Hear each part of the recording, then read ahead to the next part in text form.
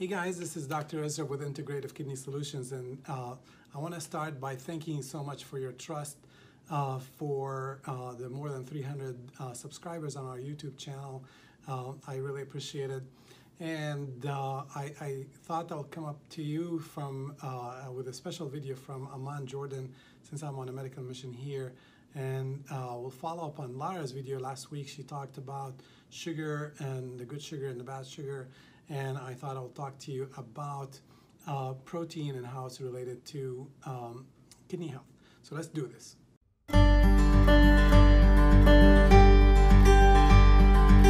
So like we learned from Lara's video last week, there's good carbs and bad carbs. There's also good proteins and bad protein. There's even good fat and bad fat, but that's probably for another video.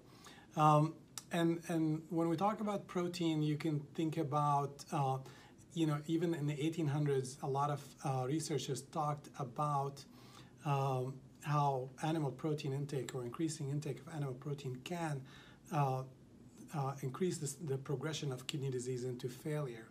People at that time thought that eating a lot of protein can increase the nitrogen waste product because protein can be metabolized into urea and nitrogen, and that burden on the kidneys can lead to faster progression of kidney disease. But unfortunately, in the 90s, there was a study called the MDRD study, and it was published in our favorite New England Journal of Medicine, and it showed that there's no benefit from restricting protein intake in kidney patients. And the study was criticized because it was actually a very short study compared to the progression of kidney disease, which takes years and if not decades, by a short, comparing the patient by a short study for 3 years only. And there was a lot of patients getting keto acid supplements that are tryptophan based. So the study it was criticized for this, but despite that, the KDIGO guideline that came in 2012 actually came up and said that protein restrictions in kidney disease patients is actually controversial. There's always a concern that protein restrictions can lead to malnutrition and muscle wasting in kidney patients. So really, I credit the MDRD formula by delaying the progression of the dietary approach to kidney disease by more than 20 years. When we look at what we're learning about right now, we're learning recently that there's a lot of benefit from a plant-based diet to slow down the progression of kidney disease. I'm going to talk to you about why there's benefit from plant-based protein intake to slow down the progression of kidney disease. First, there are studies that showed that higher intake of animal protein is associated with increased blood flow to the kidneys and increased pressure on the filtering unit of the kidneys, and lead to a faster progression and faster loss of these filtering units. So more protein we eat, more animal protein we eat, the more loss of these units, the more faster progression of kidney disease.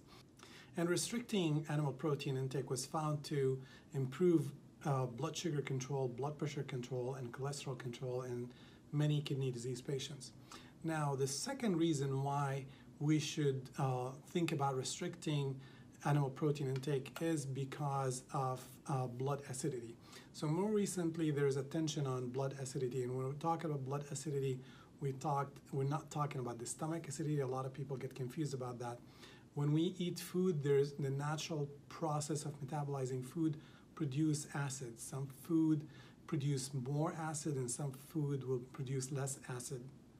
So, there's a lot of studies looked into that, and it turned out that having higher blood acidity is associated with faster progression of kidney disease. In fact, using alkali that reverse that acidity, such as sodium bicarb, potassium bicarb, or even baking soda, was found to slow down the progression of kidney disease.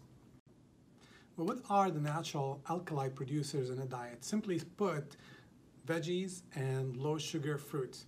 So actually, when studies were looked into the dietary intake, they found out that if you add 5 to 6 additional servings of veggies and low sugar fruits into the standard American diet, which already have 3 servings of veggies and fruits, they found that that reversed the acidity that's produced by metabolism in the standard American diet.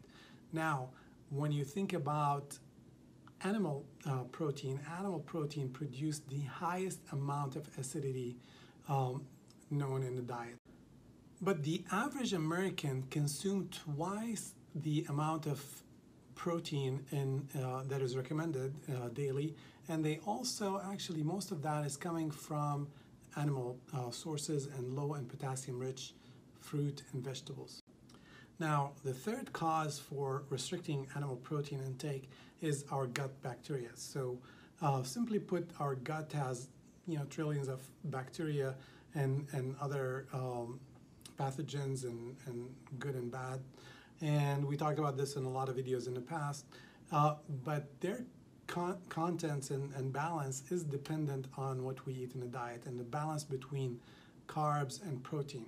So if we eat a lot of a diet that is high in fibers and non-digestible fibers and carbs compared to protein, then the bacteria that grows in the gut is the bacteria that metabolize protein and ferment it. So it's a healthy bacteria that produce short chain fatty acids that feed the bacterial lining, the gut lining, and make it more healthy. However, if we eat a lot of meat, and especially processed meat, and we will feed the bad bacteria that will cause inflammation, leaky gut, and intestinal permeability, and end up causing seepage of endotoxins into the bloodstream, and subsequently inflammation and progression of kidney disease.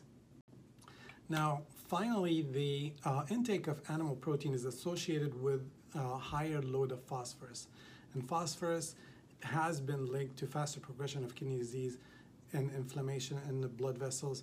In fact, actually, calcium and phosphorus bind together and deposit in the kidneys, the blood vessels, the heart valves.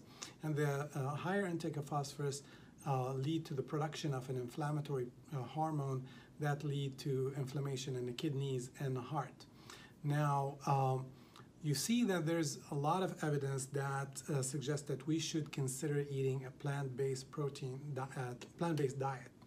Now, when we talk about plant-based diet, we're not talking about vegan or vegetarian diets. We're mainly talking about having most of our protein coming from plant sources. So what I tell my patients usually, you really want to think about your meat be the side dish, and your main dish should be coming from veggies and low sugar fruit. So really what we're talking about again is adding 5 to 6 additional servings of veggies and low sugar fruit into the standard American diet, which already has about 3 servings a day. So the total in a day you should be consuming is about 8 to 9 servings of fruit and veggies a day. Now, when we talk about plant-based protein sources, what are we talking about? We're talking about things like beans, peas, lentil, mushrooms, nuts, seaweed. Now, a lot of people worry that when you talk about these, they worry about phosphorus intake and high phosphorus content.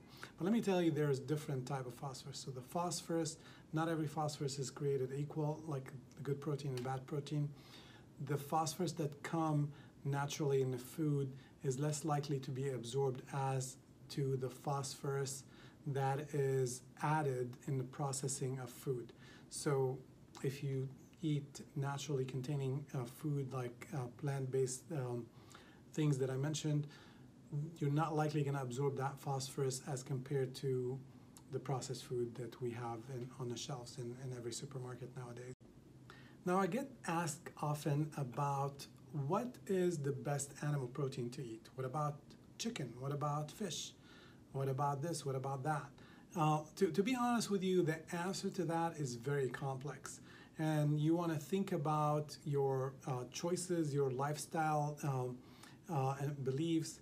And some of the factors you want to think about is biological value of protein, think about sustainability, think about contamination, think about toxicity from pollution, think about sourcing, and humane animal treatment. But no matter what you do, please stay away from processed meat. So processed meat is the ugly meat. So let's take an example, chicken. Chicken has one of the highest biological value protein, ever. You think about egg-wise, chicken and fish have some of the highest biological value protein. But unfortunately, 90% of the chicken sold in the US supermarket has been found to be contaminated with drug-resistant or antibiotic-resistant bacteria. So when you think about chicken, you want to think about getting organic, pasture-raised chicken. And you can also think about, and you want to buy it from the natural food store, because actually studies showed that chicken that is in natural food store are less likely to have antibiotic-resistant bacteria than the one in the regular stores. But anyway, you think about eggs also. Eggs is also one of the highest biological value protein, and also you want to think about choosing organic, cage-free, pasture-raised eggs. Now, what about fish? Fish, think about mercury contamination and plastic and farming. So you want to choose non-farmed fish or shellfish. What about meat? You want to think about sustainability. You want to think about making sure that the beef is grass fed. So grass-fed beef is better than pasture-raised beef, and bison is better than non-grass-fed, non-organic beef. So I hope this is helpful to you. If you have any questions, please put it in the comments below. If you like this video, press the like button, and don't forget to subscribe to our channel. And you can follow us also on www.inkidney.com. Also follow us on Instagram at Integrative Kidney. We're also on Facebook and Twitter.